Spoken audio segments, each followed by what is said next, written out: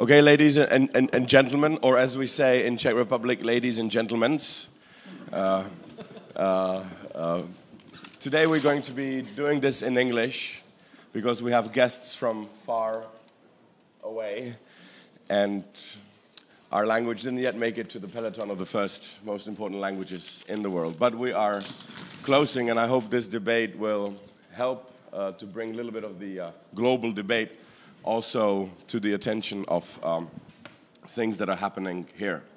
I see great many friends in the audience. I want to welcome you to what we call an experimental bank, because you are actually on the ground of a bank. It doesn't actually hurt as much as you think, and we're trying to sort of make this a debate place where people can meet. And for that, I am grateful to ERA, and I don't know if John Hollows is here. I don't see him. But anyway, this is our new boss who wanted to see a very enlightened debate, I hope, as it will be. Okay, so without any further ado, let me introduce my guests today. Robert Nelson is my great inspiration. He wrote many years ago a book called Economics as Religion, which I really enjoyed. I'm giving it to my students to read in their basic courses to understand all aspects of economics. And I, in my youngish naivety, tried to build and use a lot of your argumentation in my work. So please, a round of applause for welcome for Robert Nelson.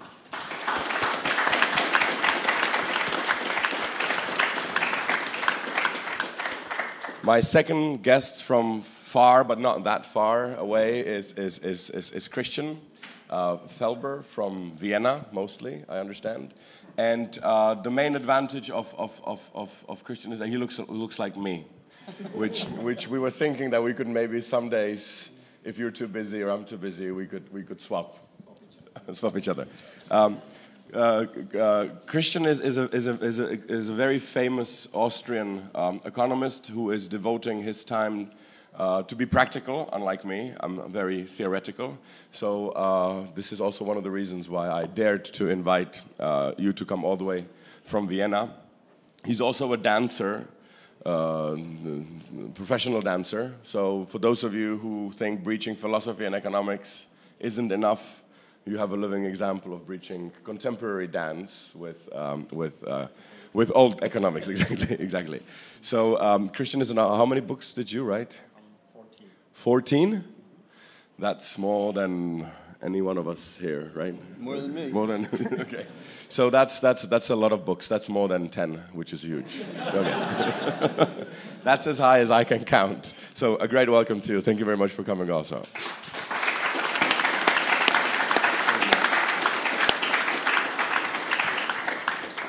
And now my Czech guests, of whom most of you already know, so I will be brief.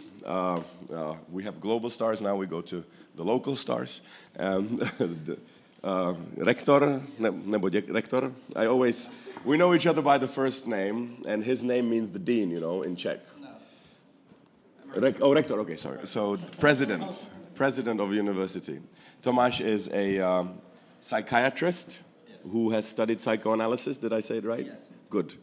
And also a great friend, just like Václav Němec, who is a professional philosopher and a great attendee of Mlýnská cafeteria, where we have invented many, I don't know, theory perhaps is too much of a big word, but we have invented many things there. So thank you for that as well.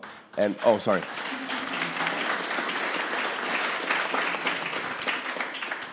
Last but not least, but you are youngest, is my brother. That's why he's called like me. Only he's 4 years younger, and as I say, 4 years smarter. Lukáš has studied religious studies, and because the topic is economics is religion, we couldn't have it without you. Also a graduate of Oxford, where you studied international... Cambridge. Oh my God. Hopeless case. The other university. Even better, huh? But your girlfriend is from Oxford. Okay, good. So he has it secured from both ends. Okay.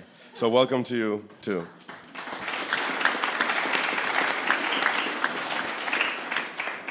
But because today's topic was so interesting, we couldn't accommodate everybody who wanted. We have very significant guests also in the audience, and now at the risk of skipping some, I would like to welcome Standa Komárek, who's usually here with us.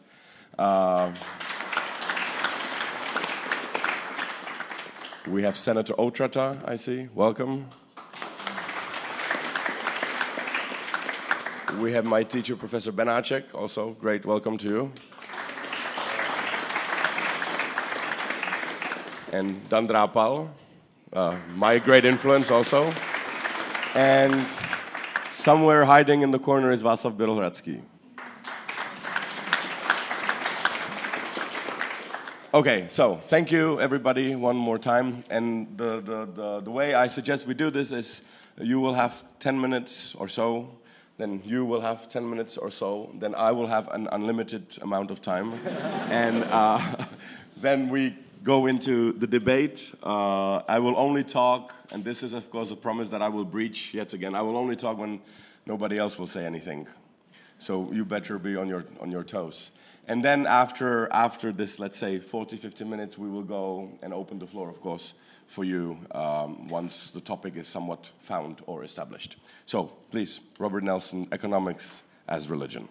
Okay, well, thank you for inviting me. So you need to use the mic because of the stream.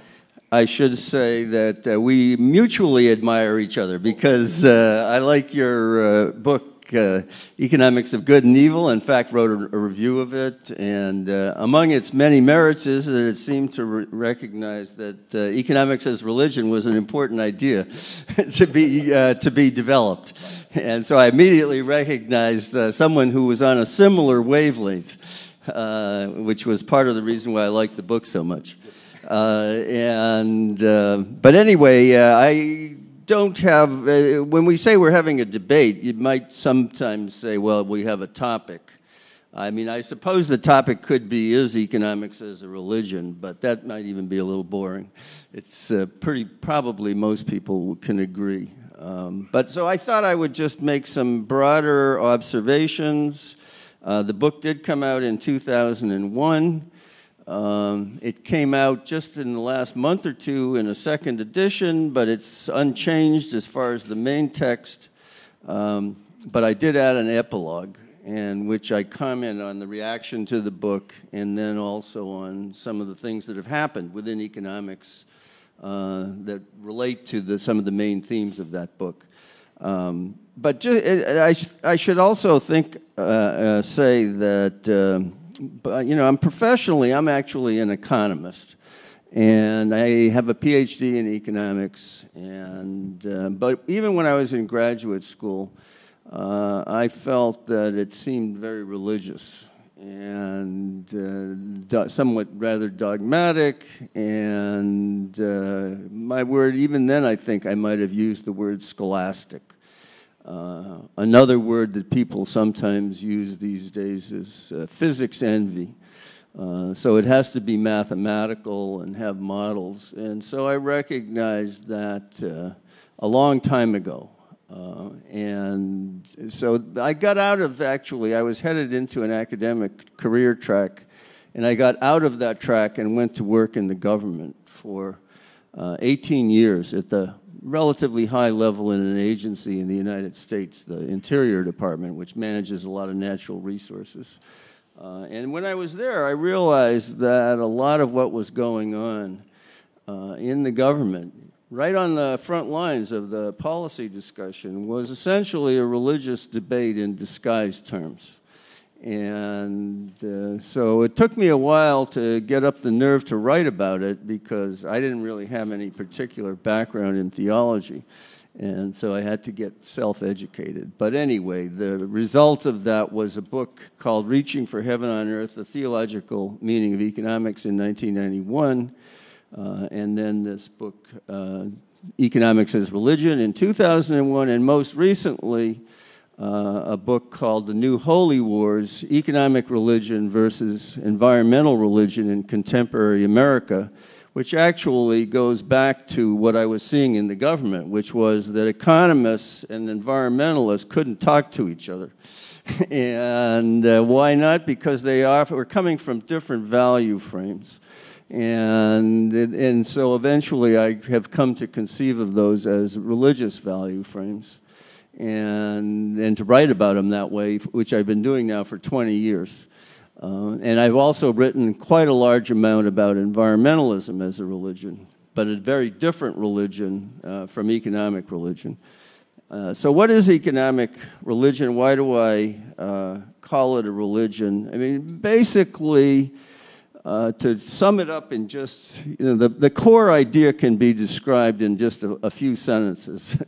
That since the Enlightenment, Western civilization has come to see people as shaped, not by original sin in the Garden of Eden, but by their exterior environments.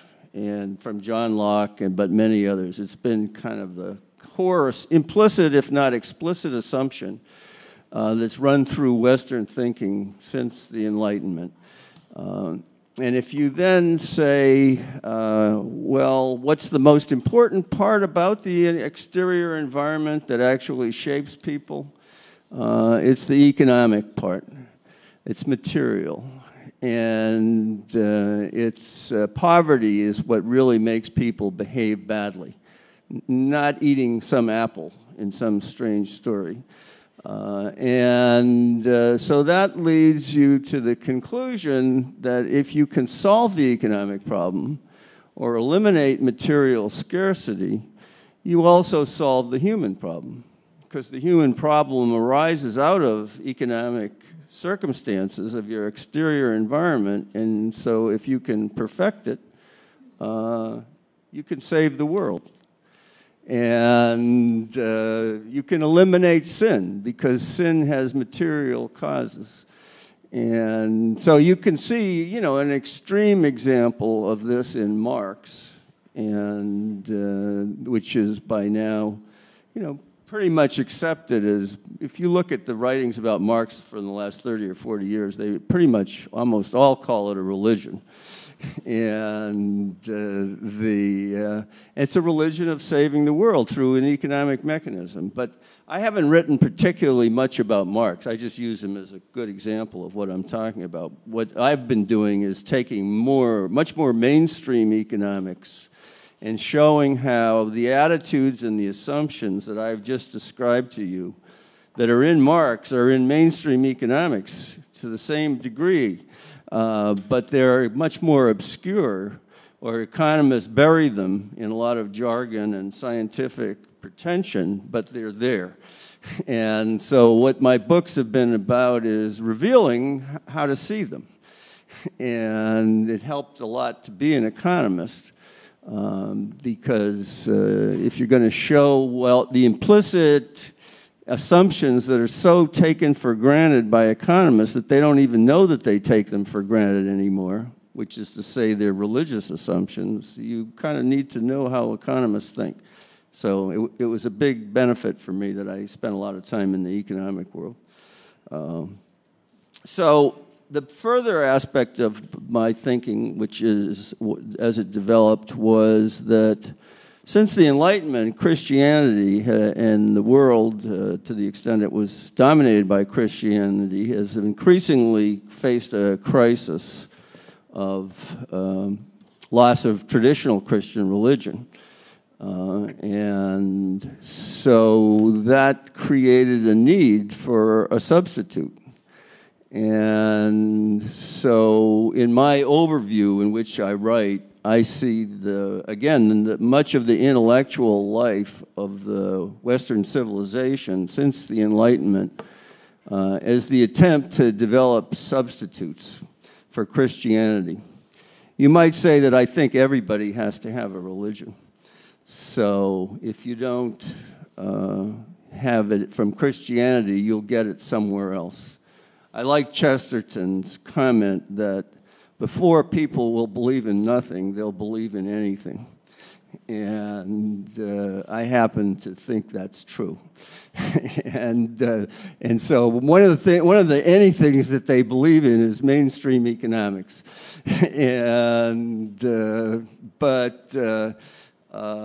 So anyway, that's kind of the framework. That's the core set of ideas that, well, the one more that I should mention is that, which is also a core idea in all this writing I've been doing, is that when people give up on Christianity and they turn to something called secular religion, and then when you start exploring underneath the surface of secular religion, what you actually frequently find is an implicit Christianity. And so Marxism, again, it's a story of progress, apocalypse, reaching heaven on earth. It's quite similar to the biblical story.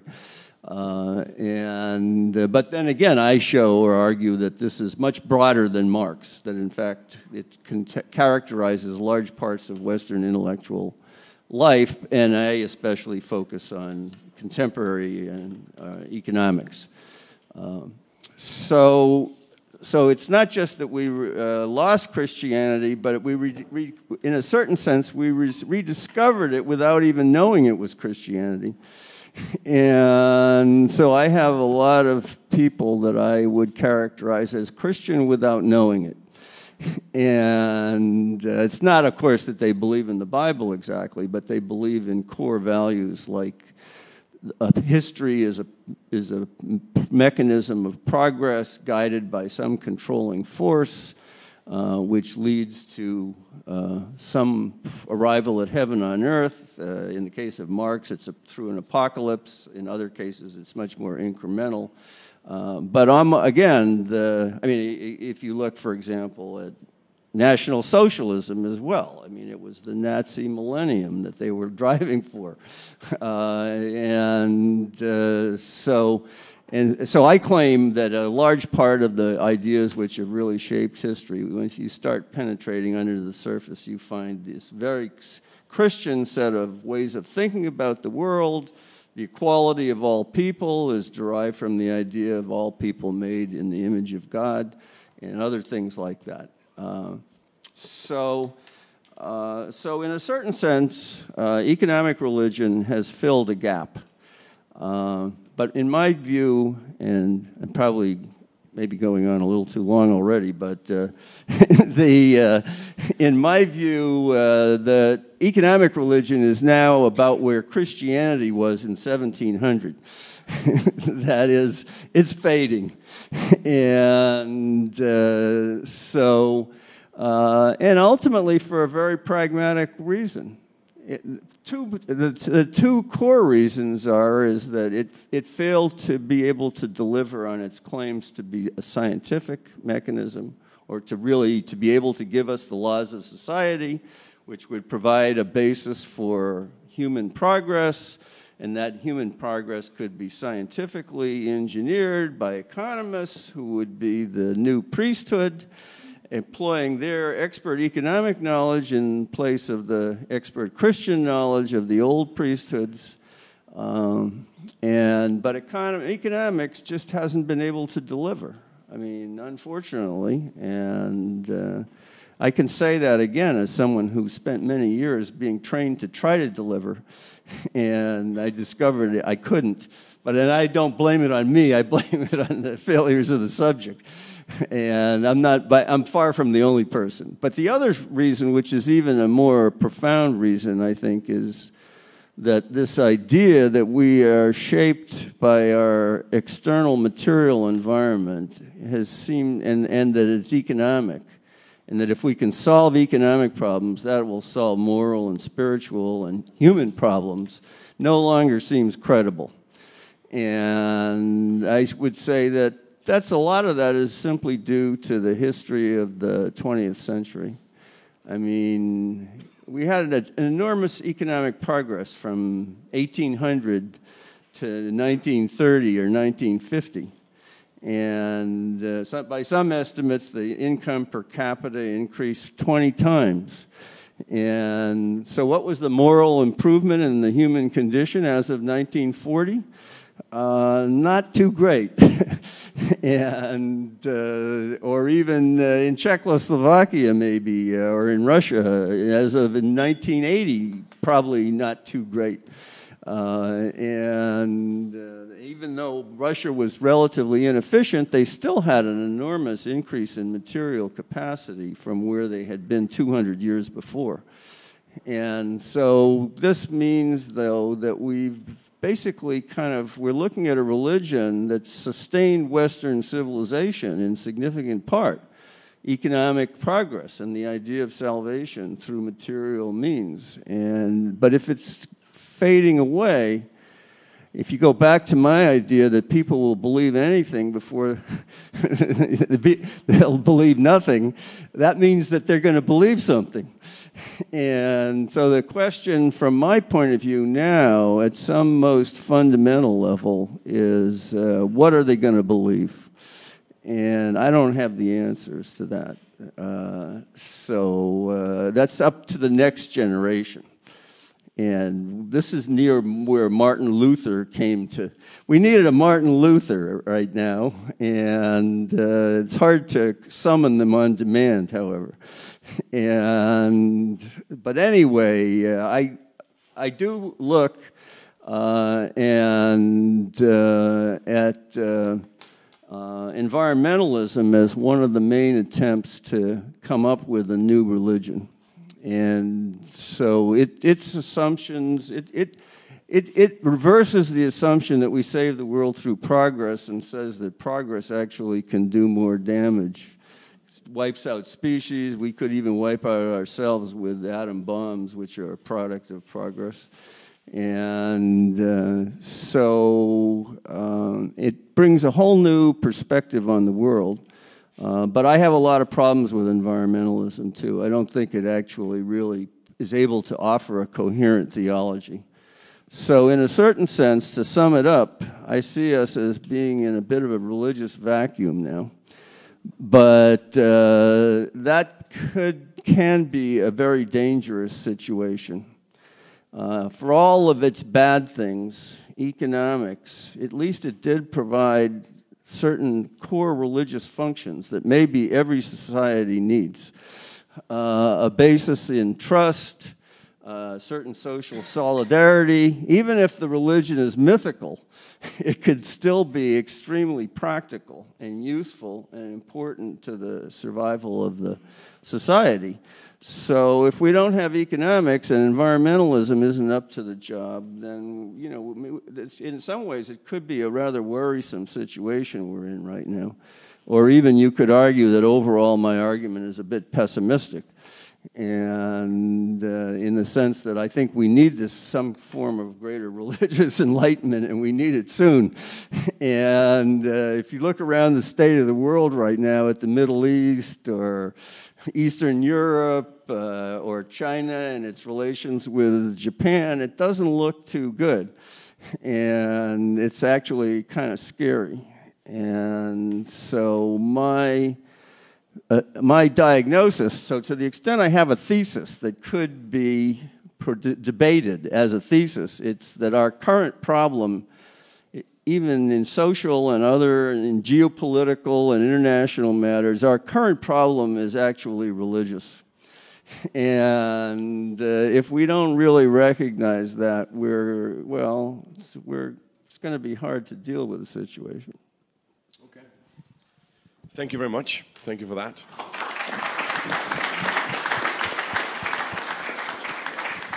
So we wanted a social science, but we got a religion. So it's not. We needed a religion. Okay. So it's not all that bad. Next is Christian Felber, the author of a book, Economia Dobra, Economy of Good. For the common good. Okay. And I also see that you published something quite new.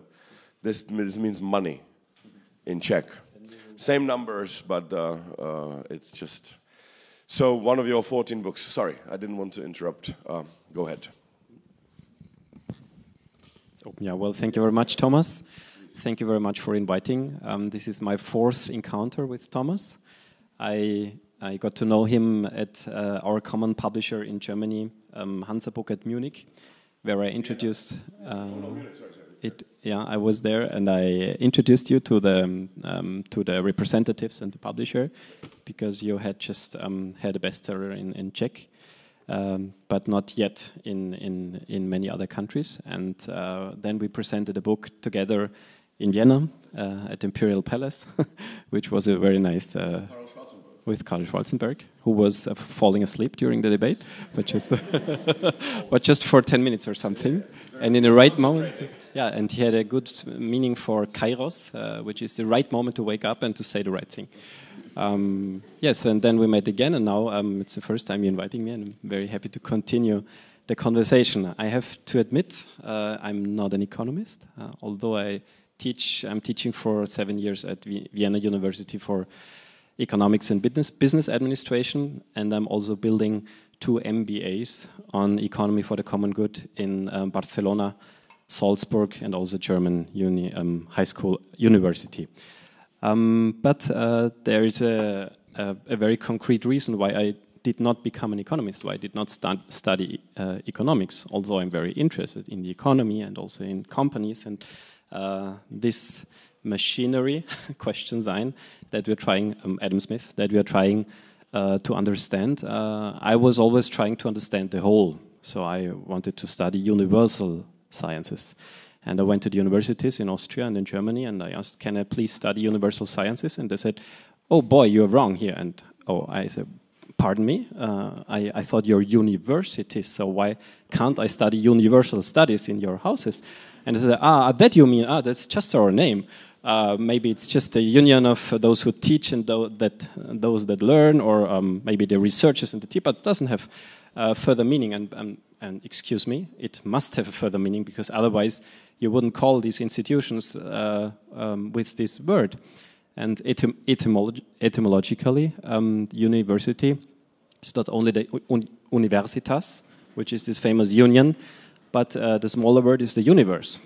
And universe in Latin comes from unum and versum, and means one single verse or one single song, if you like, a wholeness. And the university could be, according to its name, the place that opens us access to the whole, to recognize it or to experience it. And that's what I was interested in, like Goethe. Goethe always wanted to understand what is the most intimate coherence of the universe. That was his motto, and I was interested in that. And by the way, understand also the economy, but also together with ethics, together with philosophy, together with social sciences, together with natural sciences, with ecology, and all together. And they didn't allow me. Today, university only offer access to parts of the whole. So I propose to rename universities in multiversities or polyversities, or etymologically in perversities, because to pervert just means literally to put it on the other way around. And that's true. The original meaning of opening access to the whole is not offered at all anymore, and they only offer the access to parts of the whole. And this is what happened also to economics. Economics was once part of moral philosophy with Smith and his colleagues 300 years ago, but now Thomas is justifiedly complaining about the narrowing of the economic thought into mathematics, into the separation from ethics, the separation from democratic decision-making, the separation from the ecological and other broader contexts. And this is my approach to the economy. I try to re-embed the economy and economic thinking in all these contexts. The broadest possible cultural context, democracy, democratic decision-making, ethics that are in society and in constitutions, and the ecological context, which is, at the end of the day, the final source of all values and also of all economic values. There is no single economic values that does not come at the end of the day from nature. So maybe this is my religion. You can also call it holistic thought. And this holistic thought has always been in all cultures, is nothing new. You can find it with the indigenous people in Latin America. They have developed the art of good life, el arte del buen vivir. You find it in Buddhism, where the motto is to take care of the good of all beings in every step of your life. You can find it in deep ecology, where you should always consider the whole and not only your proper interest. And I'm talking too long. I did not study economics because I felt there are very strong beliefs in competition, in growth, in egoism, and these beliefs did not allow alternative opinions. So it was kind of religion, but without confession. That's more or less what you are showing on your book. It's a religion without confession that is hiding behind objectivity. And this is very surprising to me because I learned at university, I learned a lot of good things. I studied sociology, psychology, political science, and Roman languages. But I learned that objectivity, there is no such thing as objectivity. That's what I already learned. And then I conversed with economists that really believed in these. What are these? Are these values, competition, growth, egoism, or is it just a paradigm that is composed by a setting of very strong cornerstones that make up these paradigms? I also remember I grew up in a very small village in Salzburg, and when we fought, now we are talking non-violently altogether because we learned to communicate in a non-violent manner. And I think that's really a progress for humanity. But when I still was a child and a young man, we communicated in a different way, and we tried to be right. And how could we be right? We were right saying, what I'm telling is the truth. So. And the stronger someone stressed that he, usually it was a he, was telling the truth, the more probable was that it was just his humble, subjective opinion. And I recognize this pattern in economic thought. We know how life works, how the big machinery works, and there is the pretension of objectivity of that. And this belief is so strong that I found in my interdisciplinary research that even if in other disciplines there is already a very broad and surprisingly broad scientific evidence that some of the cornerstone beliefs of economists are not fundamented scientifically, there is not even a conversation with these other opinions. Let's call them other, different opinions. Competition is my favorite example. Hayek, who is supposed to be a Nobel laureate, although the Nobel Prize is not be given to economists. I think you know this, that it's only the same day that this different prize is given to economists, but it's not the Nobel Prize, because... It's more important than the Nobel Prize. Maybe it's more important. Maybe it's more important, but Alfred Nobel, who was the founder of the prize, said very clearly this prize is only for natural sciences and not for social sciences. And as or supernatural sciences. But then there should be a Nobel Prize for religion and for religious studies. Maybe you propose this to the. Yeah, exactly. You have it. Yeah, but it's not a Nobel Prize. There we go. Yeah, that's the substitute. And it was Hayek and his Montpellier Society who applied for the extension of the Nobel Prize to religion. And Hayek, he's a great thinker, of course, but he said some things that are falsified by other disciplines. For instance, that competition is the most efficient method we know. This is a quote from Hayek. Competition is the most efficient method we know, in the meaning that it motivates people stronger than anything else. It seems to be a quote for which someone could get a Nobel Prize.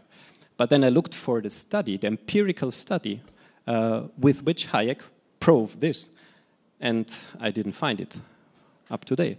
It's just a belief.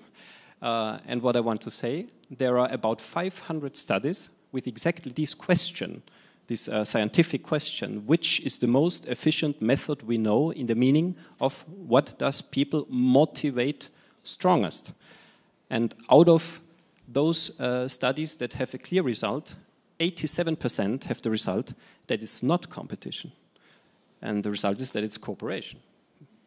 But these studies are not from economists. These studies are from other social sciences. So that doesn't count. That does not count, yeah. But I think that's a symptom of the problem, that economists are not too much interested in what other disciplines find out. And in psychology, for instance, and I studied psychology, it's clear that for motivation, we do not need competition. Of course, competition can motivate us. No one denies that. But we do not need it for motivation. And contemporary psychology says that it's enough for strong motivation that we find out who we are, identity, indifference to others, not being better than others, but how do I differ from others? That's not the exact question. The exact question is, who am I uniquely, singularly? This is important to know. Then I can live according to my needs and to my feelings and to my thoughts and to my intuitions. Second, what are my gifts? What are my abilities? And it's a basic need to develop these competences. This is a second basic need. And the third one is to give back to the broader community what I was gifted with. Religion in Latin etymologically means to rebind myself. So I'm a friend of the word. I'm not member of any religious community, but I love the word to rebind myself to a broader community. Maybe I'm against ideologies, and also, of course, you can rebind yourself to an ideology, and maybe this is where the vacuum is that you stated, and where the danger is in this moment. But religion as a word, to rebind myself to a broader community, is a psychological basic need that is not controverted. And it is not proven psychologically that pursuing your self-interest nor is motivating you stronger than other motivating factors, nor is filling you with meaning. And I'm saying that because Adam Smith stressed so much that the pursuance of the self-interest will, in the end of the day, lead to the common good. And the mechanism, again, we are in a mechanistic language, the mechanism that provides for this mystery that the egoisms and the pursuance of the self-interests of all people leads to the common good in the end is the invisible hand. And today, of course, we know that the invisible hand simply does not exist. And it would be nice to find a mechanism that really provides that economic freedom in the meaning of private companies and economic initiatives leads, but for sure, to the common good. Today, and this is the tricky thing about Adam Smith's quote, this is possible. You can, through private companies and economic freedom, you can contribute to the common good. And it has been proven millions of times. But also millions of times, the exact opposite has been proven. You pursue your self-interest, you have success with your company, but you harm the common good. You lay off thousands of people, you worsen their working conditions, you destroy the environment, and you subvert democracy. So maybe one of the questions we could ask for is which could be this mechanism or this policy decision that guarantees that economic freedom and the private initiatives leads to the common good in the end. And this would be a visible hand. And the Finnish translation, which is by the university publisher in Helsinki, published of the Economy for the Common Good, has the subtitle, The Visible Hand. So I'm very thankful for that. And I want to close with a very contribution to economic thought. From my broader view, I analyzed economic thought and economic practice. And I'm always asking in the first, like a project manager, I'm also asking, which is the goal? Which is the goal of the economy? And I asked students of economics and business administration, and everyone is answering in Austria, in Germany, in Spain, even in Latin America, the goal of the economy, well, to make money. The business of business is business. The purpose of founding a company is to make money. And then I ask, but why do you think like this? And then the answer is, well, that's how we learn it. And then I again ask, but on which sources do those who teach you this, do they rely on? And then they say, we don't know. And what I did, I looked up in constitutions of democratic countries, which is the object. Do constitutions of democratic countries tell us anything about the goal of the economy? Not every single constitution does, but all constitutions that tell us something about the objective of the economy tell us that it's the common good and not the increase of capital. So the goal is clear. Also, the role of capital is clear. The role of capital is the means. Common good is the goal. The capital is the means. And my conclusion is, if we want to measure success in the economy, what would be more intelligent? To measure economic success alongside the disponibility or the accumulation of the means of economic activity, or alongside the achievement of the goal of the economy. And today, how do we measure economic success? On the three levels of the economy. On the highest macroeconomic level, we measure the success of a national economy with the GDP. On the meso level of a single company, we measure its success with the financial balance sheet and the profit. And on the lowest level of a single investment, there starts an economic activity, we measure the investment's success with the return on investment or the return on equity. And what do these three success indicators have in common? All three of them are monetary indicators, which means the unit of measurement is money, but money is only the means of the economy and not the goal. So with the money, you cannot measure the achievement of the goal. And from my perspective, I discovered a methodological failure of the economy, because there is nothing bad to measure the monetary indicators, but we should at least also and additionally measure the achievement of the goal if we want to really know how successful an investment, how successful a company, and how successful a national economy is. And this is the contribution of the movement we founded 3 years ago, the movement for the economy for the common good. We are developing the common good product. We have developed, and more than 200 companies out of 5 countries have already implemented the common good balance sheet. And for every single investment, we propose to make a common good exam to know if this investment really contributes to the goal of the economy. Thank you.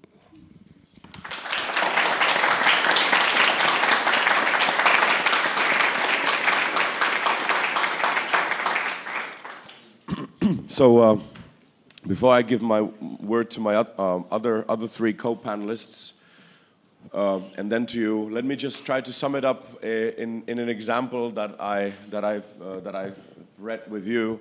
Economics is like any ideology; it has its beliefs. To ask an economist about the invisible hand of the market, you have to ask him or her, do you believe in the invisible hand of the market? And the economist says, yes, I do, or no, I don't. But it's basically a belief question. And there's a fine, and it also has ethics of its own, like any ideology. Now, just because it has ethics, it doesn't mean these ethics are moral. We had Nazi ethics, we had communist ethics, we had all sorts of rules by which people were actually behaving and had guilty conscience if they didn't behave according to these ethics. One of the saddest literature to read is the letter of Nazi Gestapo writing home to their mothers that they feel ashamed that they have guilty conscience by doing this to other non-races. So what is the ethics of economics? Because this has been the task of the last years, is to try to give economics a soul or give it ethics. But I think the task is much more complicated. It already has ethics of its own. For example, rationalism. I mean, and there is nothing you will find in any of these textbooks about emotions. And this is a clear diagnosis. If you rationalize and you suppress your emotions, I think you're ready for one of you, if you do that for long enough. Secondly, it is a clear advocacy of egoism. I mean, economics doesn't advocate or argue with moral schools about egoism. It basically states that everybody is an egoist, whether you like it or not, and there's really nothing you can do about it. So egoism is not only the survival tactic, so egoism is not only okay, it's even, in fact, double holy. You serve your own utility, but you are also helping others. You will also find good values in economics. For example, this huge obsession with freedom, or this belief in responsibility of the self for your deeds which you did. So you can see, without going into much of details, you can see, if you think about it, you can see a perfect example of a actually quite highly developed moral school which is implicit. And the way, and this is your example, Robert Nelson has been the Bible of economics for the last 2, maybe even three generations. And this is the final example, and then I will shut up and give the word to you. The trick which you have so wonderfully discovered is, in the beginning, Robert Nelson. In the beginning, Paul Samuelson says the meaning of this book is for you to think like an economist. But of course, immediately you should ask yourself, yes, fine, but which one? Do you mean Hayek? Or do you mean Keynes? Or do you mean Adam Smith? Or Schumpeter? Or Marx, or Weber, or was Marx not an economist? Where do you? Surely, if you put all these economists into one room, one thing they wouldn't agree on is Samuelson.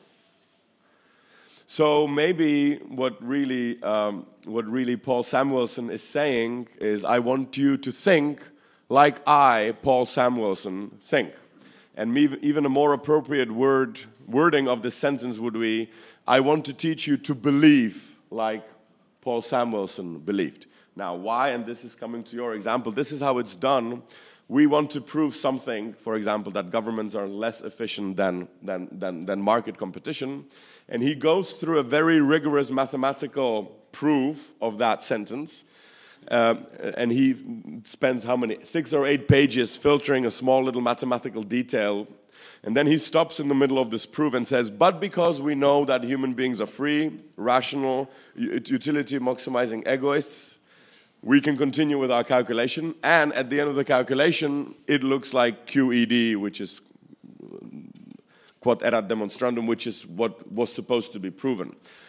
So what happens here is, unless you're extremely cautious, at the end of the day, you have a feeling that it has been scientifically, mathematically confirmed, but in the middle of that proof, he skips through thousands of years of philosophy, moral schools, religious studies, political studies, etc., etc., and he discards it with, you cannot do these calculations if you don't believe that these assumptions or articles of faith are true. So anyway, just a small little example, if I may, stemming from your work, how it looks like an analytical, mathematical science that sort of judges what is a positive and negative externality, but in fact, it could also be considered as a moral school or religion or ideology in disguise.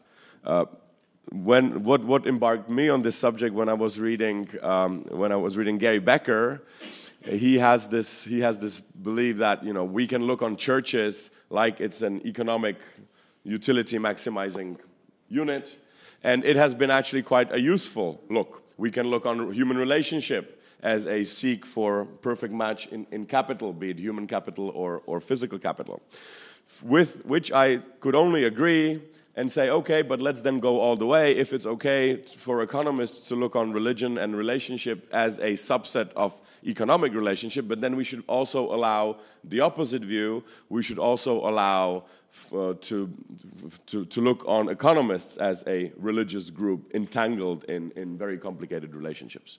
Okay, so that's from me, and then youngest Tomáš, from and everybody else. Would you like to start first, and then Václav, and then Lukáš? I think Václav can start. Or just yeah. Please be quite brief, and then we can go to the audience. Or I can have just one question.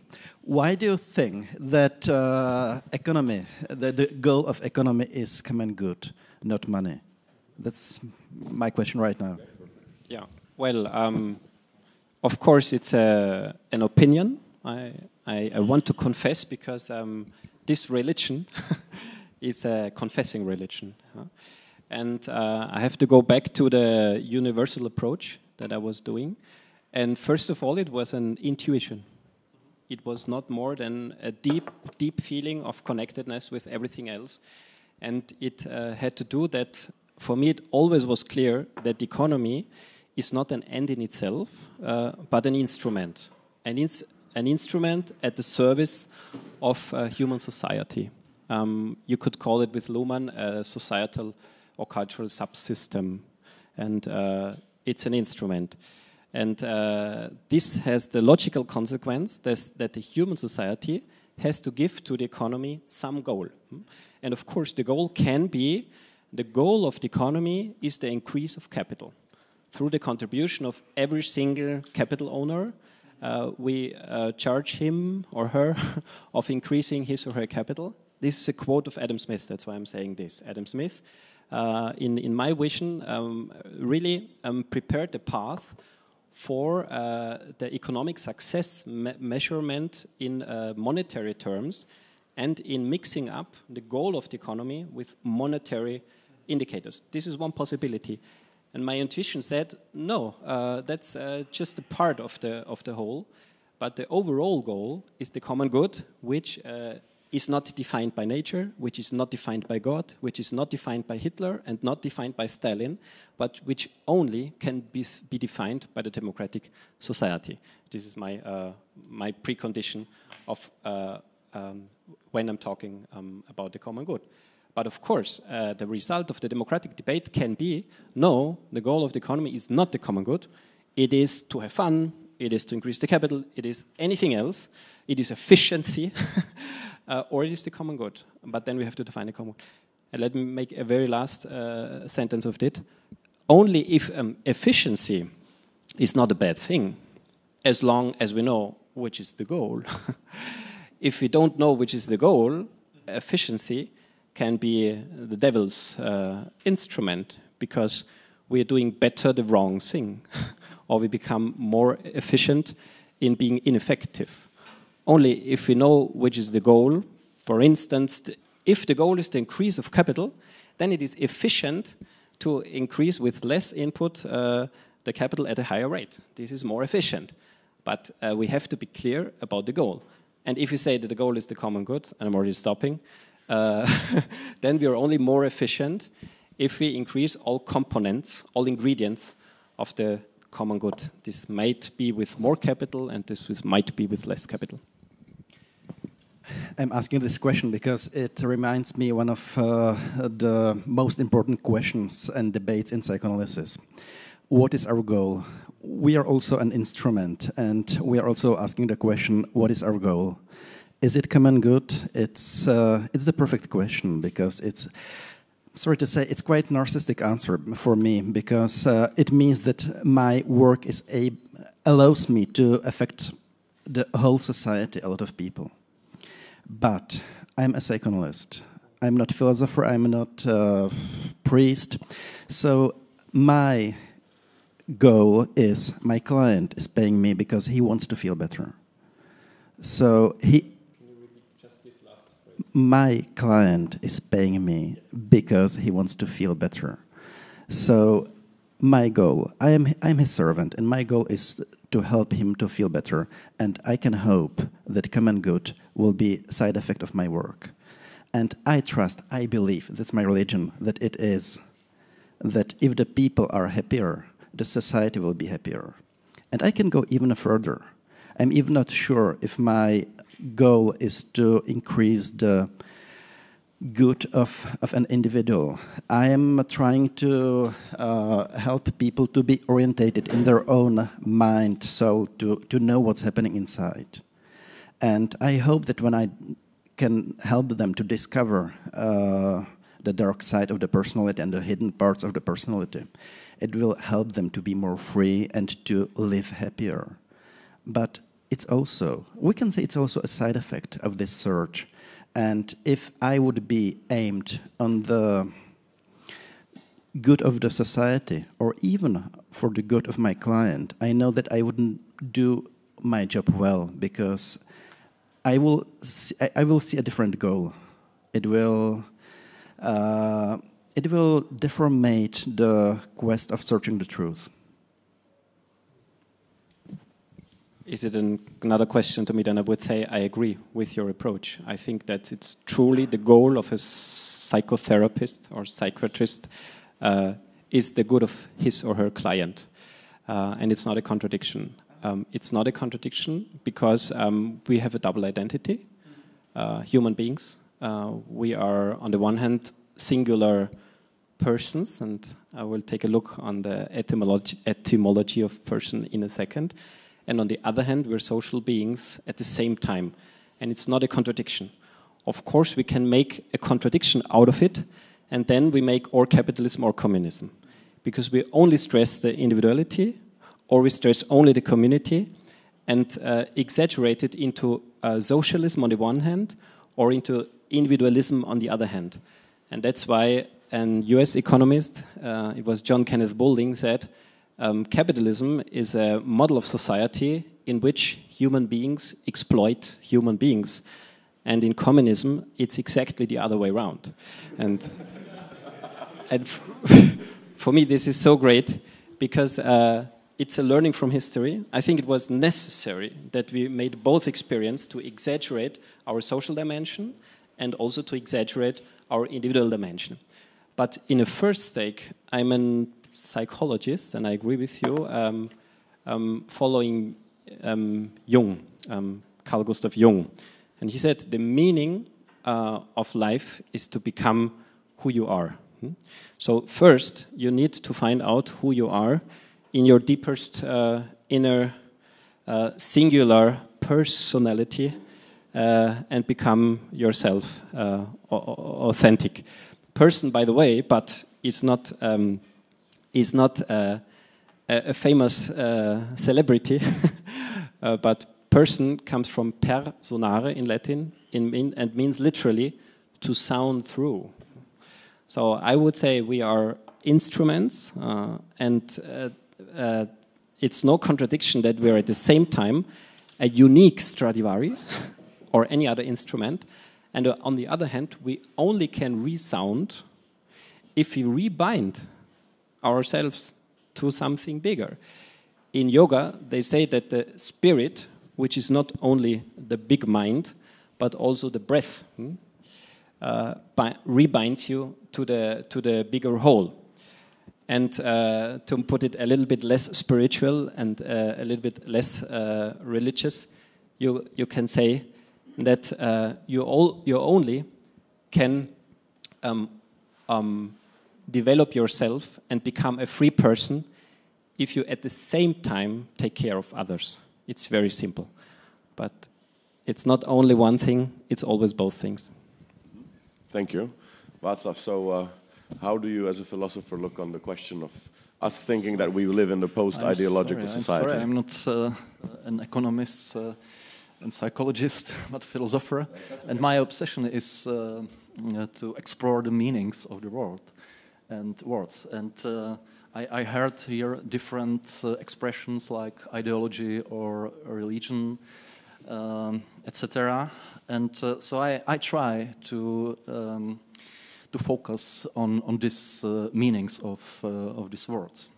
But I start with a personal remark as other speakers here.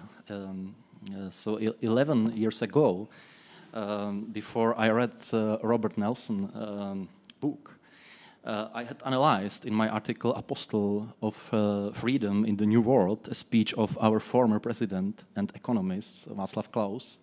Perhaps you remember him. The speech was held in the Woodrow Wilson Center in Washington. And at the same time, I was dealing with the Christian dogmatic controversies of the 4th century. So I was surprised by the similarity between confessions of the church councils at the time and Klaus's speeches. It was conspicuous that the former president didn't argue rationally at all, but his speech, even in his formal structure, its formal structure, had the obvious character of religious confession, with the articles of belief introduced with formal "we believe," etc., and of course the condemnation of heretics. Yes, it was very interesting for me. This, but not only for this reason, my attention was drawn by Robert Nelson's thesis about economics as religion, and I agree with his analysis in many respects. But despite this mutual convergence, of course, I'm not so important as Mr. Robert Nelson. I prefer another terminology of describing the same phenomenon, which Nelson brilliantly analyzed. In my opinion, the definition of religion as, for example, I quote from the book of Nelson, an individual's ultimate concern to which all other concerns are subordinated, which Robert Nelson himself quotes from another source, is too broad for me. Also, the identification of God with, I quote again, one's ultimate value is too extensive. The same phenomenon can be better described as a basic outlook on the world or preferences of values, which are expressions that Robert Nelson expresses too in his book. As a matter of fact, we all have an outlook on the world or preferences of values, either religious or secular. But every basic outlook on the world may easily be perverted to an ideology or fundamentalism.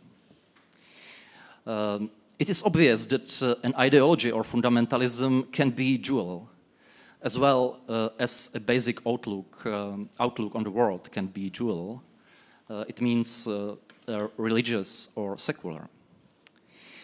In fact, in the modern economics, we have more to do with the secular ideology or fundamentalism rather than with the religious one. In my view, the thesis about economics as religion is not fair to religion. As a Christian, I am even convinced that the ideology or fundamentalism is direct opposite to faith in its genuine sense. For faith, at least in the New Testament, means a human attitude or virtue which liberates us, while ideology or fundamentalism makes slaves of us. This is a big difference. What Robert Nelson names religion is in the Bible actually denounced as idolatry. Therefore, I would rather speak about economics as an idolatry or ideology or fundamentalism than as religion. What does idolatry exactly mean in our context, in this context? Generally speaking, idolatry is a term for the worship of an idol or an object which was created by humans themselves. And human beings have this strange ability to create monsters which they subsequently worship, which they fear, and whose slaves they make themselves of. These monsters are not only physical objects, such as figures or of deities or technical inventions, but also non-physical entities as human institutions or ideas. What does it have to do with economics? Indeed, the scientists, including economists, are similar to house builders who construct their scientific system like a building whose cornerstones are some general basic ideas.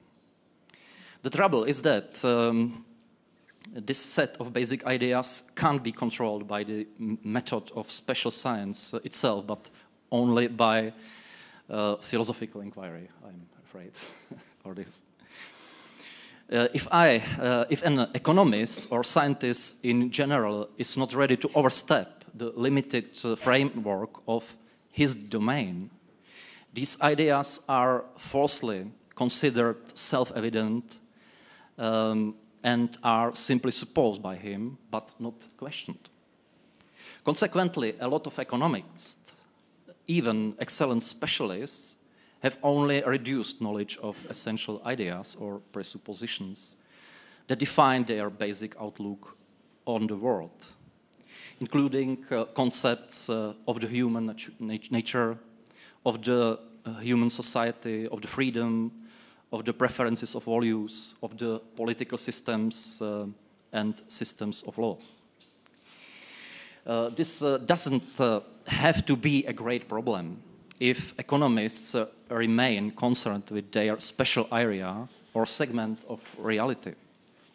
But it can pose a serious problem if they are concerned with politics and have the ambition to organize the society according to their models, thinking that their very area is society or universe as a whole.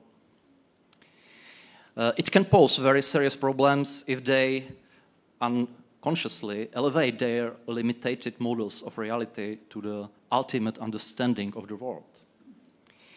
And if they insist strongly on their outlook on the world as on the only true one, without having control, having these ideas under control. Under this constellation, the monsters are born, and the form of economic idolatry or ideology or fundamentalism emerges. And this is my idea about the difference between outlook on the world and ideology and religion. I think these expressions mean something else. In fact, today's economists are very often advocates of such implicit outlook on the world. But who are the monsters that present the objects of worship in modern idolatry? Some of them were named here in the discussion and are precisely identified and analyzed in Robert Nelson's book, Economics as a Religion. It is, for example, the idea of the pursuit of self-interest as a motive force of well-functioning economy, which produces common good and as its unintended effect. It is a concept of unceasing growth as an ultimate goal of development of human society, etc. What I find most significant is Robert Nelson's argument that in this outlook on the world, economic values are favored over others without any explicit justification. These values or their preferences are supposed as given or natural. Therefore, this economic outlook on the world suggests the illusion that the pursuit of the economic values is the authentic and sufficient goal of the human life, as was said in the discussion. This illusion, which implies the presupposition that other and especially higher values are elusive, is tempting, is very tempting and catching. Why it is so tempting and catching? I think this seductiveness is potentiated by the fact that the economic models work. What is so fascinating about modern economics is exactly that it, under certain conditions and to a certain measure, works. Without any doubt, modern economics helped to solve social problems better than anything else. It is clear that society benefits from well-functioning markets. But it does not mean that the economic outlook on the world does work as a program for a human life, or for a human society as such. Consequently, if we idolize these monsters, these ideas that are involved in this economical outlook on the world, we can be led astray both as individuals and as society. And I think this is the biggest risk of this outlook of the world. But we all tend to idolize them, these monsters, because we inhale them like an air in our society. And this suggestive impact of economics ideology extinguishes basic critical questions about the legitimacy of the monsters. We are like bewitched by ideological cliches which dominate the modern society. I think in this situation, what we need in this situation and what is solution, I don't know exactly, so I have no project to change this situation. But what we need is more fortitude to ask basic philosophical questions about cornerstones of economical theories. And I think also more faith in the genuine sense of the word, to be open to new ideas and new alternatives. And we need also more economists, such as Robert Nelson is, who is capable to do it.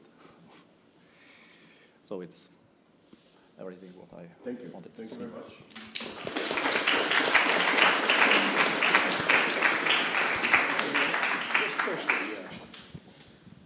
This will be short. Thank you for all your comments, and I agree. I'm afraid I am in German school. So with obviously, I Sure. agree with the overall. I just wanted to address the one question which you raised, which is has been often raised in discussions of this book and so forth, which is whether the use of the term religion is legitimate.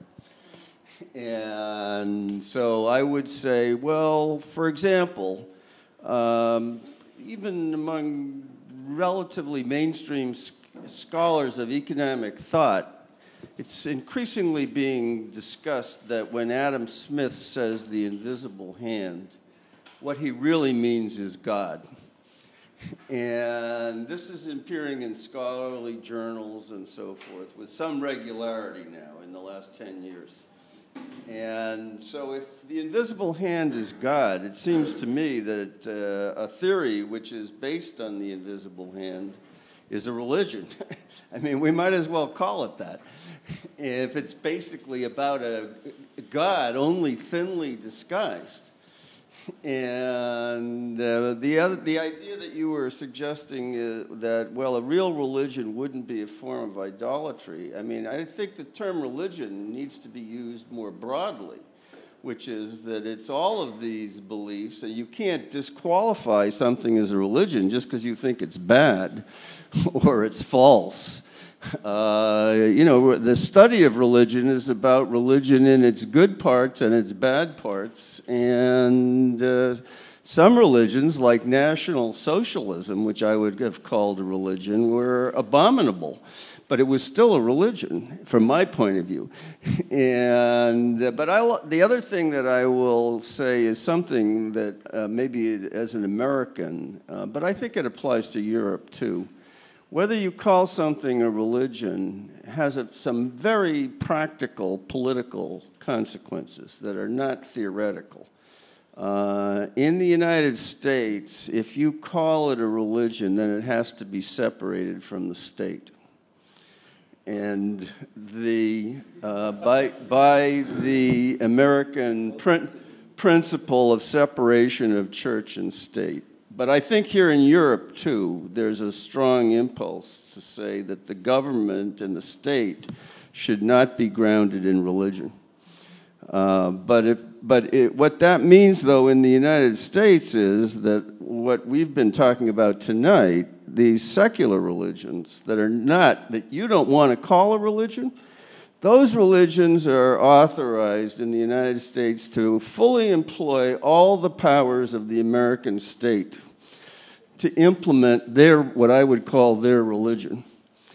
And whereas if you take Christian religion, it's completely prohibited from, you can express your views as a Christian, but you can't implement Christianity through the powers of the state.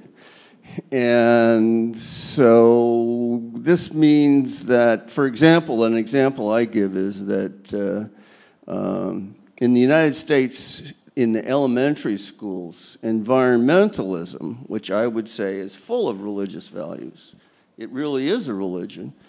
Environmentalism is taught in elementary school, and literally as a religion from my point of view. But if you tried to do the same thing to teach a Christian religion, it would be immediately prohibited. And so what I see is that this question of what's religion and not has an immense practical political significance in terms of wielding power. And the attitudes that you're taking actually are counterproductive to your own interests. What they say is, oh, it's okay to wield power in the name of something that's not religion, which is a secular ideology, but it then would be impossible to wield power in the name of something that you would explicitly call a religion, such as Christianity. And anyway, that's all I have to say. Okay, well, thank you. And I think this is a good point to give the word to a person who studied religions. Yes, being young business. Oh, sorry. Tak vydrží nebo bude lepší, když zrovna? Very shortly. Jo, okay. Tak počkej ještě chvíli. Yeah. I was preparing for that final moment. So I think, of course, it depends on definition of religion, but I think there are good reasons to differentiate it, because the secular religion is a contradictione addicto for me. So it's a very problematic concept or very problematic expression, and I don't I don't think that. Just mark how we can substitute the word think and believe in common language almost on daily basis. Just a small little note here. Thank you. It's allowed to say this word. Okay. So I think that the National Socialism or communism is not a religion. It's a substitution of religion, but not really a religion. I think if we understand the religion in this really broad sense, so we undermine the distinctions between this phenomenon, and. So I think my answer is that there are very good reasons to discern it, to make this distinction between the both. So it means Perfect. Ideology or Perfect. Religion. So can we call economics a religion, or if you want to enlighten us on the difference between ideology and religion? Go ahead. You can see being the youngest has the benefit of having the last word. So all the younger, and especially the youngest in the world, being black or white or whatever, there is your chance. I'm glad I'm actually not glad you mentioned our former President Klaus, but just to say something that I'm proud of myself. The most proud of moment was when I refused to publish with the president at the age of 24 because I didn't want to let down my academic career, because he basically quotes 3 internet sources at the end of his book, and they're usually internet sources, some of them Wikipedia. Nonetheless, when I was young and beautiful, I used to go in Jižní Město, which is something like Brooklyn in New York, horrible place, to this little hill. It's communist Bronx. Plenty of houses and people smashed into concrete blocks. And when I was young and beautiful, I used to go every now and then to this little hill that is now destroyed by some developers close to the Metro Opatov. And I used to ponder and think about, the universe and everything. And I always wondered, what are the connections between things? Like, what are we doing here, of course, and how does it connect to everything? So that's the backbone of basically myself. And all I've been trying was, as these gentlemen and women, of course, around the world, is to try to find out why the heck are we here, and how does one thing relate to the other. And that's just to explain why I study different strange subjects that don't go much together, be it religion or Jewish studies or international relations, European studies, and so on and so forth. For me, there is not much difference between the areas and the subjects. And I actually, myself, I'm an entrepreneur for 4 years, so I did the business, so I also try to be less philosophical and look at it from the money point of view. Now, you were talking about religion, and we're trying to define what religion is. It is an endless debate, because guess what? Religion does not have a definition that everybody agrees on. It is. You can read all theories, but it was strange to study religion at the Faculty of Arts for me, or religious studies, and we basically didn't know what are we studying. It's not defined. So study something that you don't know what it actually is. But it's an interesting thing. Religion comes from the Latin word, or there are two possible origins, religare or religere, and they both mean to tie back, to bring back, which perhaps by the means of rituals, people try to come back, get into touch with something that they think they should get into touch with here and again. Something that gave him basic knowledge of what is good and evil, what is good, what is bad. For some, there were basically social norms that they tried to, tell people what to do and what not to do. And on top of that, there was some god or gods or deities that were basically guarantors of the moral order. They were the ones who gave meaning to what is good and what is bad. And that is something that I lack when I looked at the history of economics and basically science. What struck me was that as we got God out of the picture, famously Nietzsche said, we are the ones that killed God. We got him away from the earth, from the sky. He doesn't live in the clouds, so where is he now? There was a vacuum as Mr. Nelson said, a vacuum that some said was actually good, be it Comte or James Fraser. Religion was just a matter of controlling things. Now we can control nature. We don't have to pray to God to control the nature. We can do it directly, or we can do it better than God. Basically, we can orchestrate and make the world a better place without any God.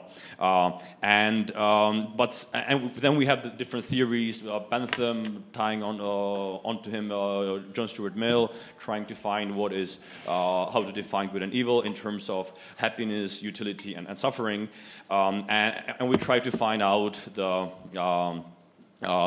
what is good and what is bad without the guarantor, without the one that basically gives it meaning.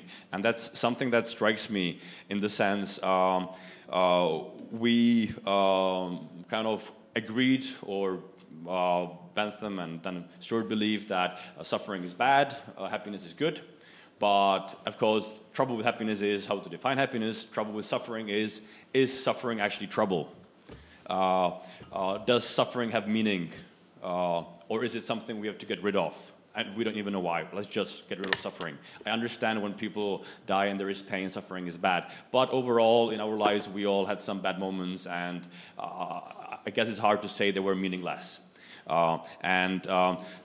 So in this regard, I agree with Mr. Nelson that our current problem is religious, and in the sense, it touches directly into the meaning. What is the meaning of this? What is the meaning of progress? If we try to bring heaven on earth, why should we try to do that? Oh my God, has anyone wondered? Why should we try to even do this crazy thing that is basically impossible? That's something that got out of the picture, the meaning, and that's why it touches in all different areas, whether we like it or not. We all went to Harry Potter, or I didn't, but people do. Wanted to. But what else? Lords of the Rings, all these movies, they bring Matrix, they bring spirituality back, and in a way, they do interest us because it touches on our basic question: why are we here? What are we doing? What should we be doing? So it's a backbone of all basic activities. So it's not a philosophical problem. It's basically a ground zero question to solve for me, not just to ponder or consider it to be a distant philosophical problem.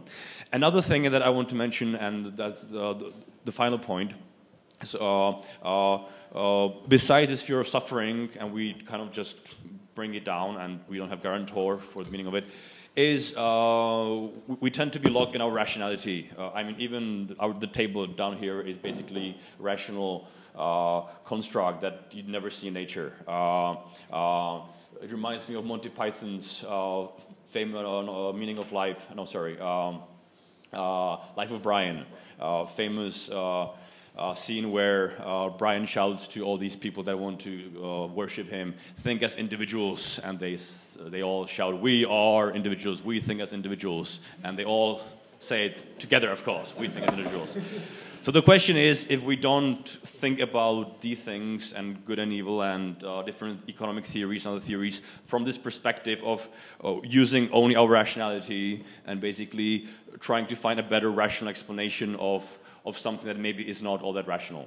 And I'm not saying that science is bad, that this attempt to define things and understand them is bad by itself, but I'm afraid sometimes at the bottom of it, there could be this fear of chaos. In the sense, we want to know, we want to be certain, we don't want to be just smashed by meteorites the next day. We don't want to wake up turning into something else like Kafka wrote, right?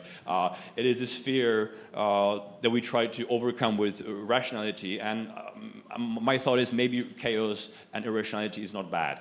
Maybe we should accept it. Maybe we should even consider it as part of the theory-making process. Countries, nations before us, ancient ones, such as people in Mesopotamia, every year there was New Year. What did? They did the same thing like we do, which is what? We get drunk, okay? We don't, of course, but other people get drunk. And then again, the next day they were sober. They wanted the law again to function. They knew that the sovereign has to be the sovereign, and they have to accept their position. Rationality and system, rule of law has got some point. And even when they made some decision making, which I read, and I'm not sure it was true, but in Mesopotamia, once there was some big decisions such as should we respond to this attack by attack, or should we just try to prefer diplomacy before war, they would make the decision two times. Once when they were sober, rational, let's look at the arguments. The second one, again, surprisingly, they got drunk, and then they answered it from the drunk point of view, and if the points were both the same, then they just did it. So if rationally they should attack, then they got drunk and they said, yeah, let's kill them, I don't like them anyway. Then they go and wage a war. If it's different in one state of the mind, then they try to wage it more in depth.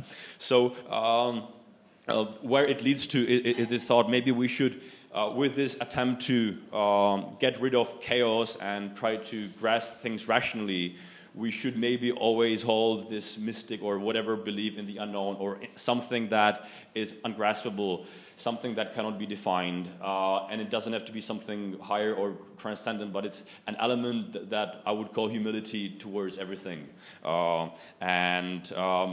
It's close to Levinas, the other, but it's basically knowing that we are not the last who decides and who knows. That's Yes. So thank you very much. Now we are. Thank you.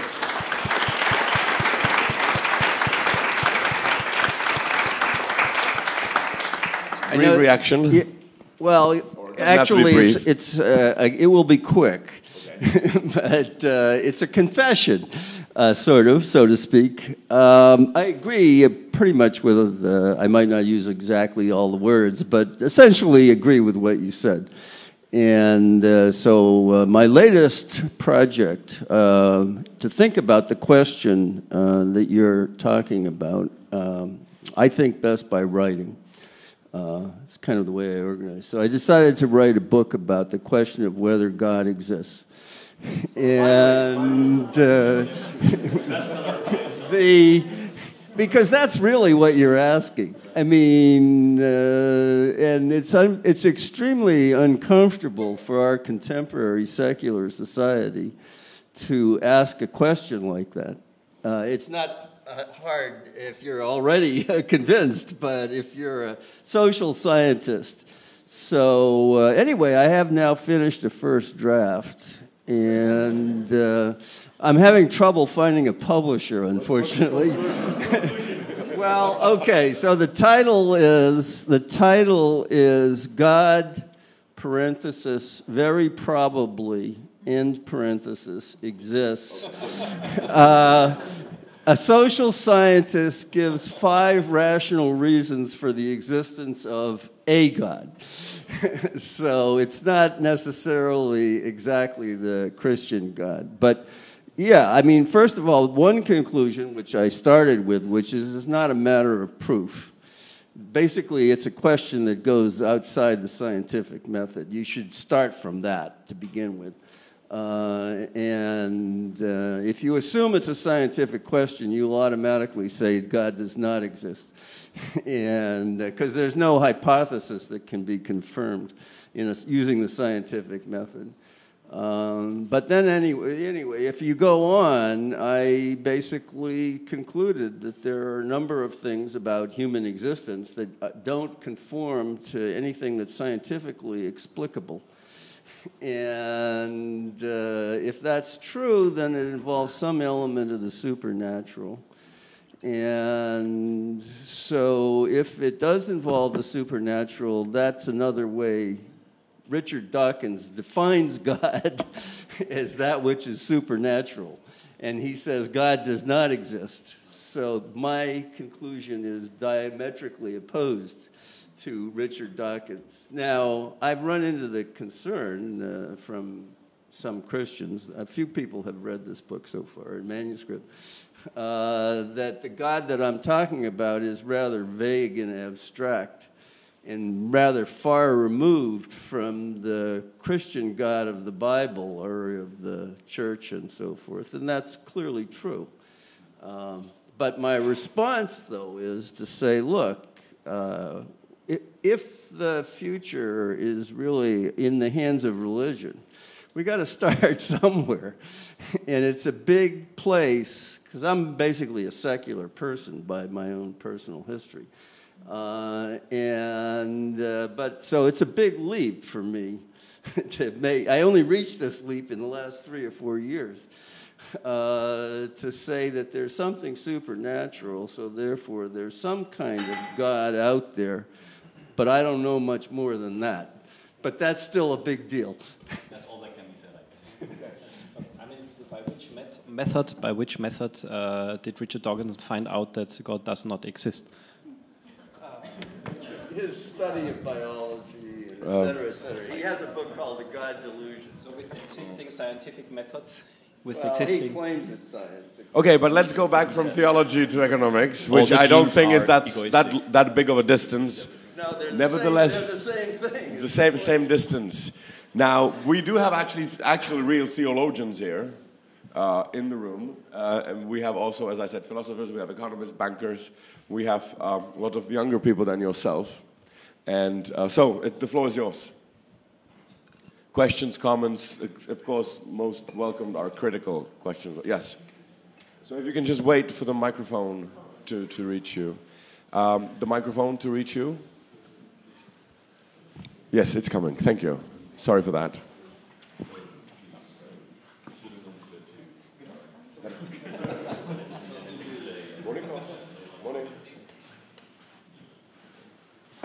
Hello.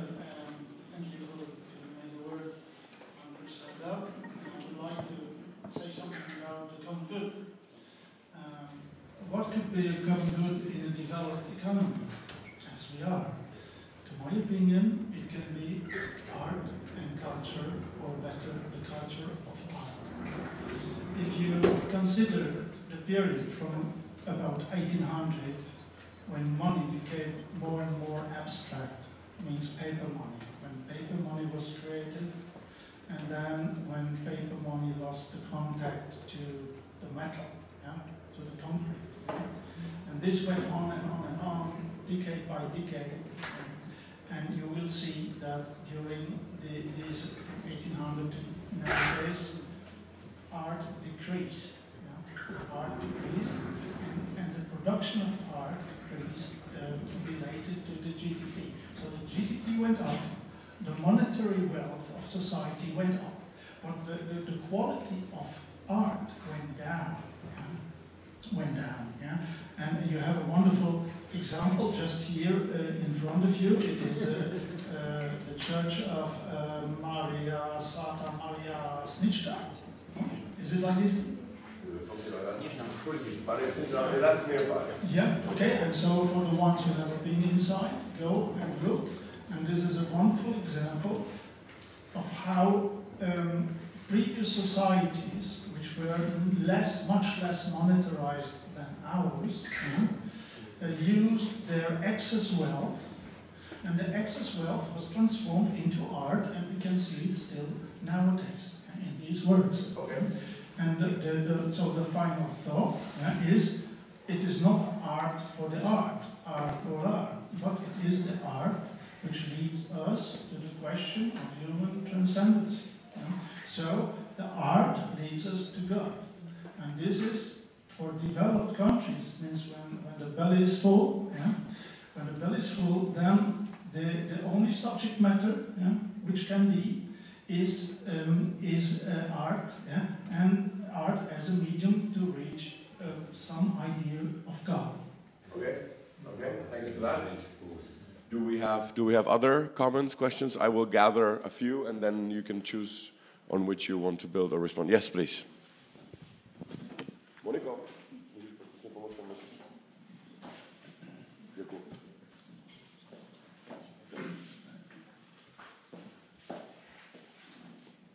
It's more or less only one remark for our foreign guests. In the Czech language, the term bohatý means rich, wealthy, and it's directly from the Czech term for God, Bůh, Boha. It is a pretty connection between religion and economy. In the body of the basic Czech language is a very old word.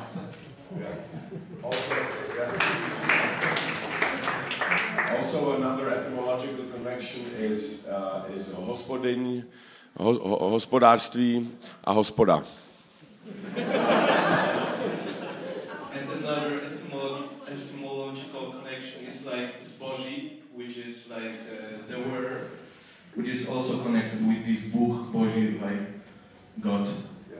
And gods. And Mr. Feber was talking about this connection about breath and spirit in yoga, but it is very natural for us Slavs, because these are like very similar two words, duch a dech, which is like duch is spirit and dech is breath. I will learn Czech this evening.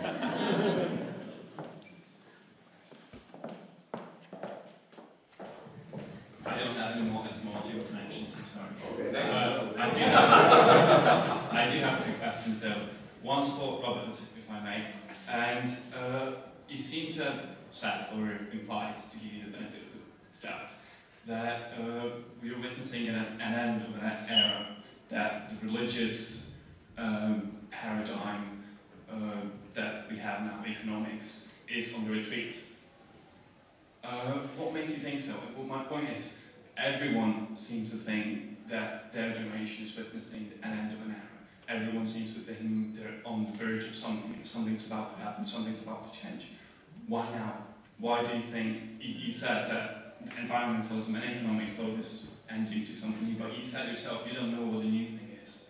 So, is there a new thing coming up? isn't that just wishful thinking that you want it to be so? And second question to Christian. Again, you said as a matter of fact, but it's quite a bold statement to say that there is no such thing as the invisible hand, which you said, but it is a bold statement because it's like the gentleman whose name I don't remember, the psychiatrist points out.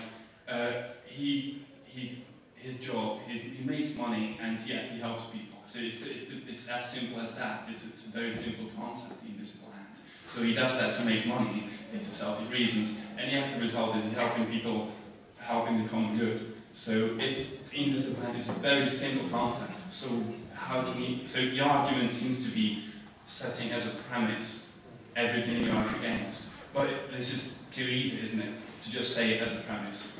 But so everything you argue against, you just start from saying it's wrong, and then you go on.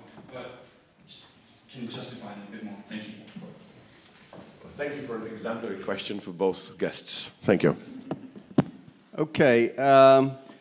Well, first of all, I don't want it to be. Actually, as I was saying, I'm kind of nervous. There's something comforting about having a firm religion. Christianity was the rock of medieval society.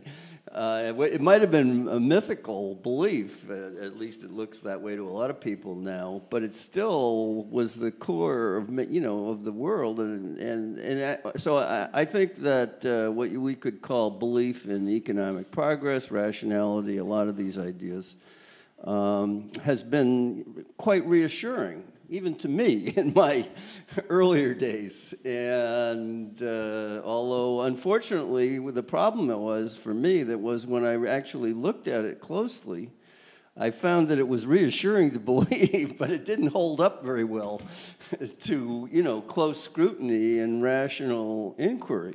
So it was comforting, but I couldn't justify it. So I was like a medieval priest who all of a sudden was wondering about whether God exists, which was not a comforting question. It was actually a frightening question. And so I would say, though, that, in a broader sense, what I'm talking about, although I don't like these jargony terms, but another way, which is other people put it, which is more conventional, is to say that modern assumptions are fading and that we are basically entering into a postmodern era. We've already started entering it into a few decades ago. And the certainties of economic progress and rationality and other things that are, pushed into you in economics graduate school, that on a broad basis across all of society, they're being challenged. And so it's not only economics, although that's a particularly important example. But I would say that ultimately the proof is in the pudding, and economics as the salvation of the world failed.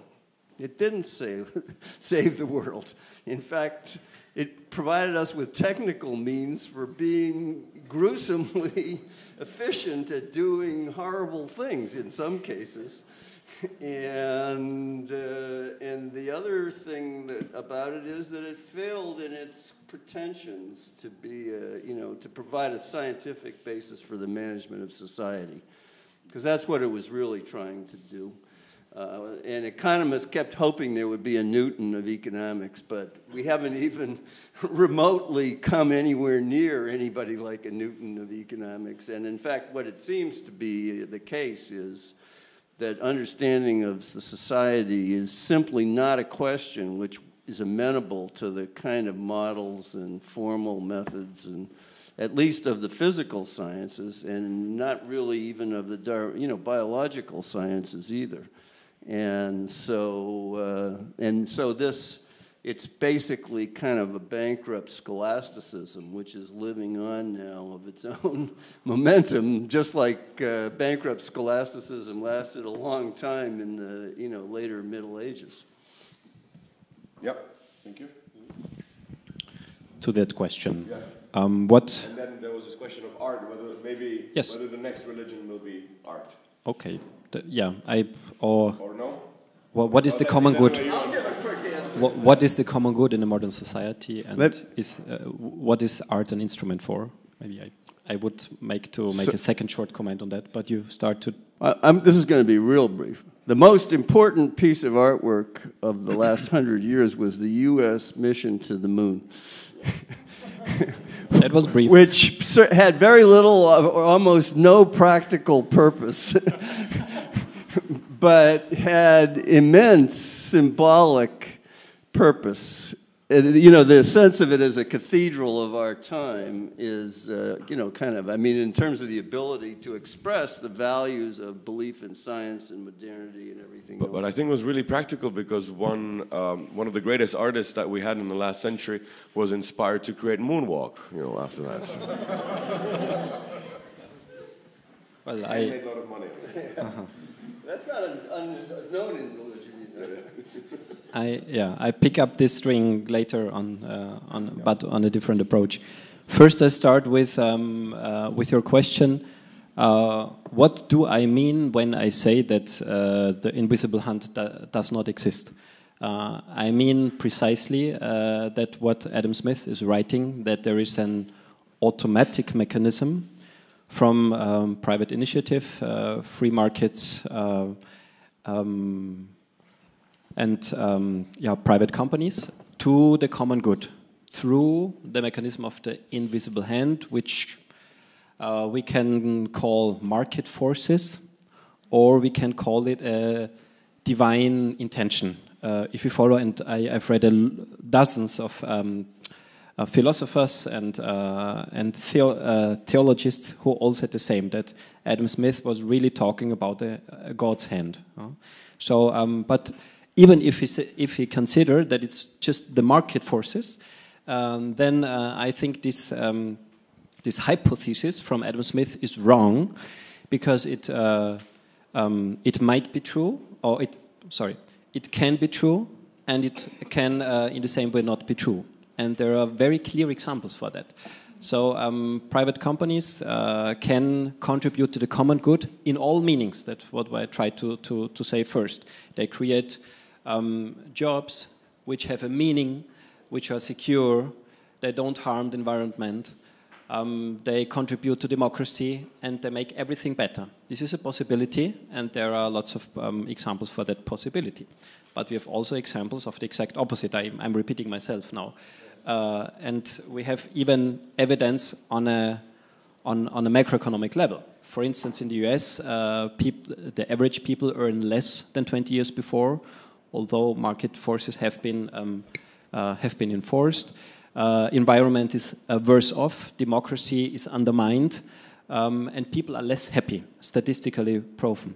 So what I want to say, there is no proof that what Smith assumed is true, and that's why more famous economic ethical thinkers like Peter Ulrich from Switzerland, St. Gallen, he created a term which is the marktmetaphysische Gemeinwohlfiktion, which is the metaphysical common good fiction of free markets. Just to embed my thoughts. And what do I want to say?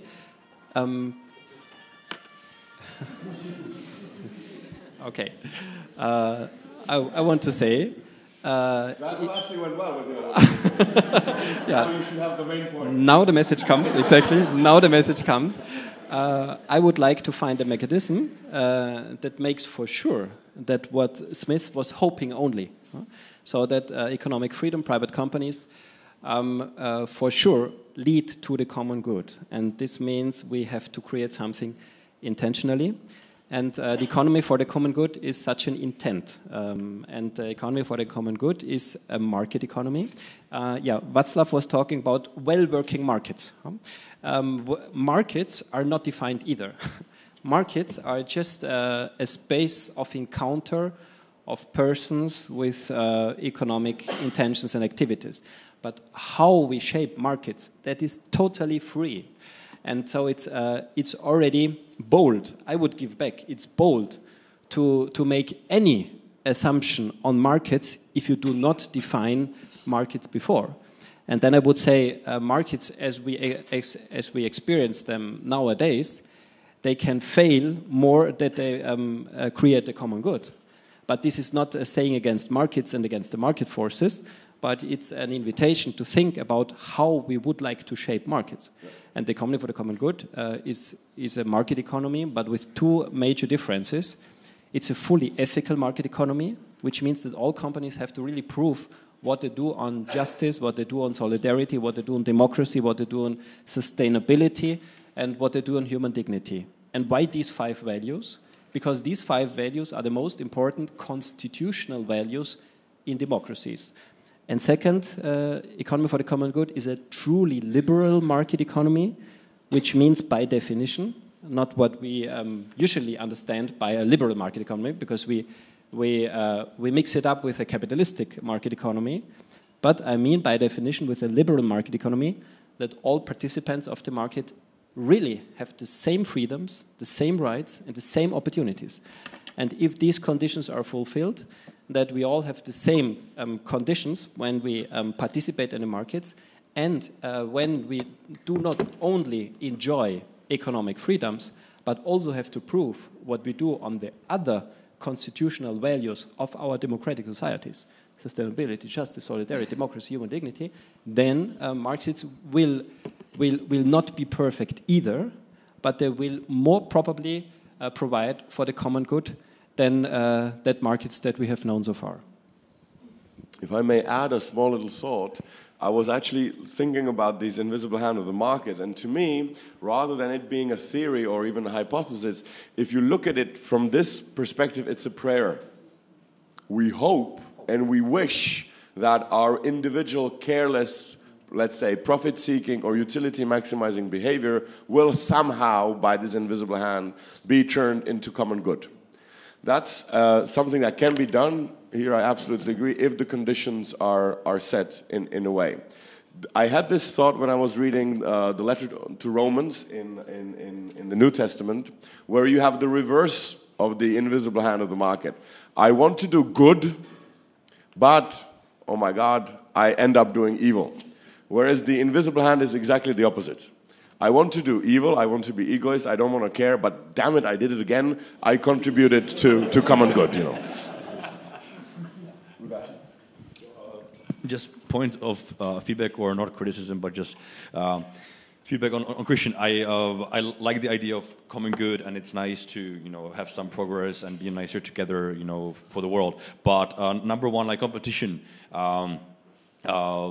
Some people are more motivated by competition than cooperation. I mean, there are different types of people. For some, especially it is younger brothers. For some, and older, and fathers and mothers. Competition is motivating, and it is hard to say that it is totally negative. I was in South Korea, brutal competition to live up to Japan and surpass it, and it motivates them, and they do great things. So just one point. Second, if we prefer, common good versus our own profit making, because I think there is some thought you give more money or attention to the others versus to yourself. That is all nice, and I would love it. But the question is, if the others do not play the same game, they basically make you, go bankrupt, or you end up in servitude. If we would all, my fear is, be nice to the others, have projects to have common good, then you have Chinese other companies brutally going for the profit, dominating more and more. Then they will take over our nice common good, gardens and all this, and we'll be still doing common good, but they'll be actually the ones that pay us money, and we'll be just under them and in a lesser role. So the kind of feedback, or I'm trying to also think how to do it, but the question is how to create this common good. Of course, there are cases when it interlaps, when helping the common good helps us yourself, and vice versa. A perfect example, I was writing this work on Marshall Plan. It helped the US economy, finance, security. At the same time, it helped us in Europe, and had both aspects, but it doesn't always happen. not always can you combine common good with your own good. And if all the others do not want to do common good, they just do their own good, then you end up doing the common good for yourself, and the others might take advantage of you. Which is a basic kind of difficulty with this, is that we would have to change our thinking, and the players would have to accept this assumption that common good is good, and then I think it would work. But my fear is, how can we achieve this without being the losers? I think now the question has been arisen many times. Okay. Look, I have a quick comment. I think that that when the idea of the invisible hand, when it's formalized by economists, it's as a model of perfect competition and so forth, which leads to perfect efficiency and maximum social gain. But anyway, this is just purely a conceptual model. It has very little relationship to what exists out there in the world, anywhere in Europe or the United States in the 20th century. And in fact, one way of talking about the welfare state, which is the actual economic system of the European Union, is that it's the pursuit of the common good. And so we already have the pursuit of the common good. But it also turns out to be extremely difficult to identify the details of what that means, as we see in our current debates about what the appropriate character of the welfare state in Europe should be. I think that's the question. What is the common good? And of course, there are intuitions, and we share a lot of basic values and objectives, and we are creating indicators. There is the Better Life Index from the OECD countries. There is the gross national happiness in the tiny state of Bhutan.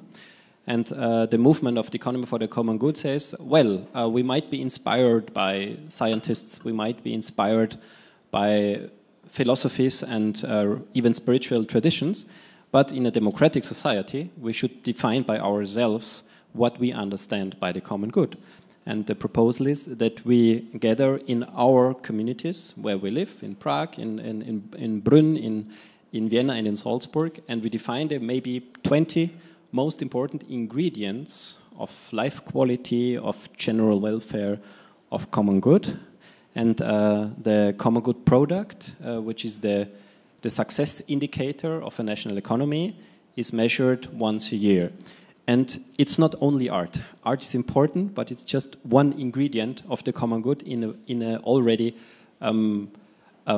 society of high living standard. And we know from psychology and also from research of happiness, now it's a more contemporary scientific discipline, that the most important ingredients of the common good is fulfilling relationships. And competition is destroying relationships. I will enter a competitive battle with you on this issue, because it's my passion. A fulfilling relationship even to God is, which is not called religion but spirituality, education, health, participation, democratic participation, welfare of time. These are indicators that people in the whole world say, this is what I understand by the common good. And I don't care if the GDP goes up or down. I care if I have a secure income, if I can meet my basic needs, if I'm healthy, if I have time to do what I would like to do, if I have my dear beloved, and if nature is stable and I'm full of fears according to the environment. And this is what we can measure very clearly once a year. And the proposal is develop welfare indicators or common good indicators that substitute the GDP as a success indicator. And of course, we can continue to measure the monetary aggregates, but we will not learn out of the monetary aggregates if you are in peace or in war, if you are in democracy or dictatorship, if you meet our basic needs or if you are hungry, and if our relationships are working well or not. Just one comment on the competition case. First, again, it's a question of definition, and what I'm trying to propose, that we should not enhance competition, which is actually what we're doing, which is the opposite of what competition in Latin means. because competition in Latin means competere, to search together. And this is what I would support. We should search together in the economy as free entrepreneurs for solutions to satisfy our needs. That's exactly what economy should be about and what would create common good. But what companies are doing, they search against each other for solutions for the common good. And this, in literal Latin, would be counterpetition. And the definition of counterpetition is that our successes exclude each other, that either you win or I win. And I think this should not be our motive. It might be a side effect, and then there's nothing bad about it. But it should not be the approach and the motive. I want to win. Because in a conversation, if I want to win, then if you say something that is more enlightened, what I was thinking so far, then I would, by principle, put it down and try to get the effect that what I'm saying is more brilliant. But if I'm in a cooperative approach, then I will listen very deeply to you, and whatever you say that is more enlightened to me, I will integrate it in my proposal, and through this, I think we all agree that we would get a better result. And that's the proposal to have the markets. Free companies, private company, but not enhance counterpetition up to its extremes. Even cannibalism is not punished and penalized in the economy, but it leads to major success.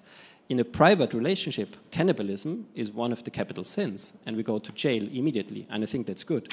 In economy, cannibalism, one of the extremes of counterpetition, leads to economic success. And the whole proposal is not to abolish competition. So I think I agree but to penalize the most aggressive behaviors of being against each other, and to enhance types of cooperation between free and individual companies.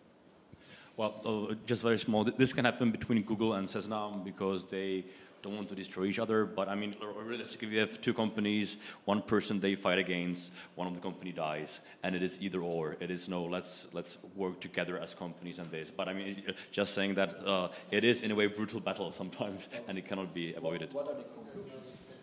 What are the conclusions out? Of course, I agree that this is happening, and some say that's good. And some management literature book says that the goal of you is to kill your competitors, your counter-competitors. No? And I think this is not a very humane and a very reasonable approach. I would say the goal is to try to cooperate with your co-companies. And if you don't manage to do it in the end and one dies, well, you can't do anything about it. But you should not try to kill him. You should try to cooperate and get better solutions for society. So like is very common in these debates, which I have the privilege of hosting, is it gets more interesting towards the ends. But unfortunately, we're running out of the time and out of the generosity of our host, which is Era.